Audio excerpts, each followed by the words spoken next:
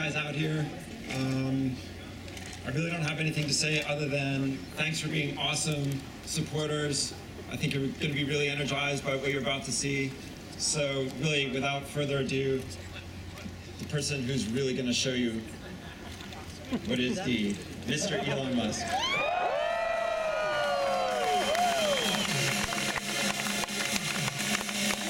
Happy birthday, Corey!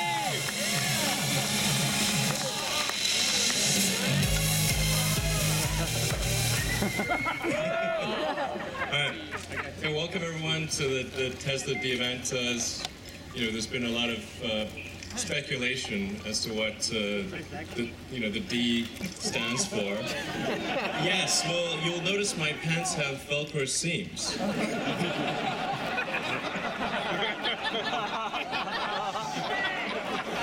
They have mixed appeal. And there's also a great deal of speculation as to what the something else was, and I learned a lot, including things that I didn't think were physically possible. Let's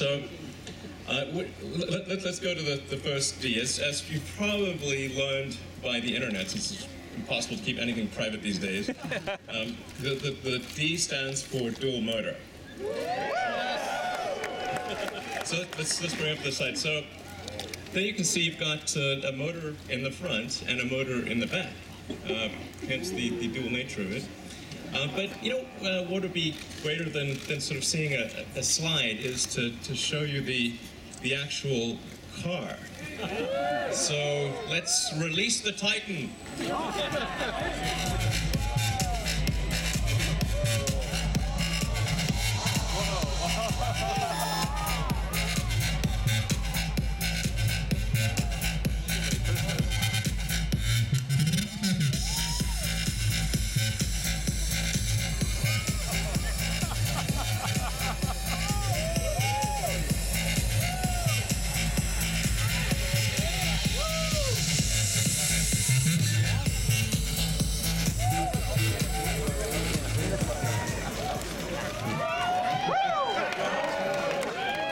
Sweet! Robots.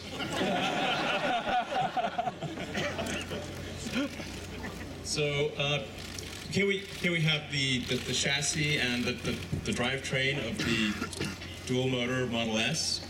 Obviously got the front drive unit, the rear drive unit, and the thing that makes this unique and special and sort of better than all-wheel drive in the past is because you can dynamically shift the power from front to rear at the millisecond level. So you can very quickly adjust torque, more than is possible really with a mechanically linked system. So all-wheel drive systems out there are just mechanically linked with the shaft.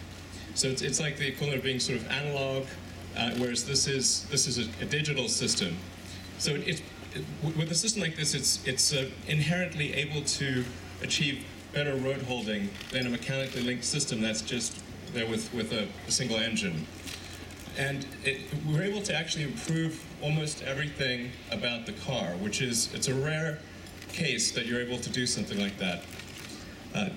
So the acceleration gets a little faster, the top speed is higher, the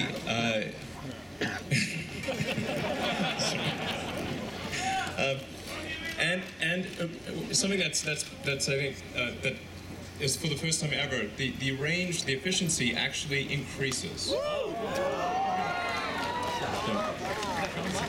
As you probably know, with all all-wheel drive systems out there, you get less mileage. It's less efficient to have an all-wheel drive system. But in the case of the Model S, because we're able to have two drive units where we can shift the power from front to rear and constantly be at the optimal efficiency point for each motor, we're actually able to overcome the penalty of the increased mass of the motor.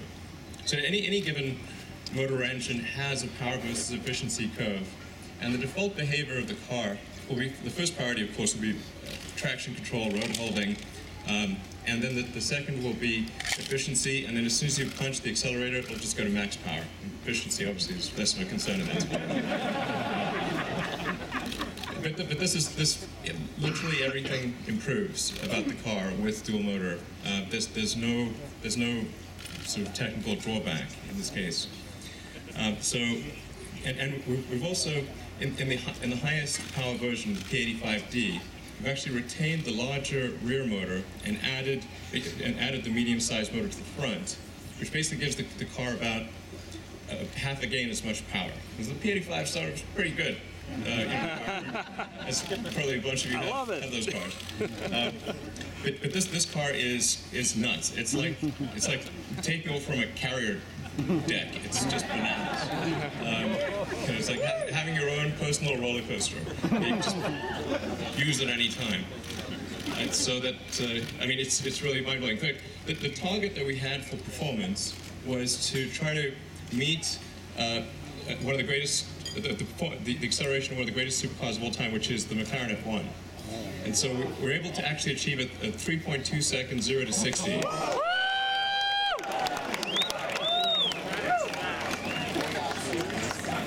Yeah, it's mad. In fact, just we're going to have an option in the option selection.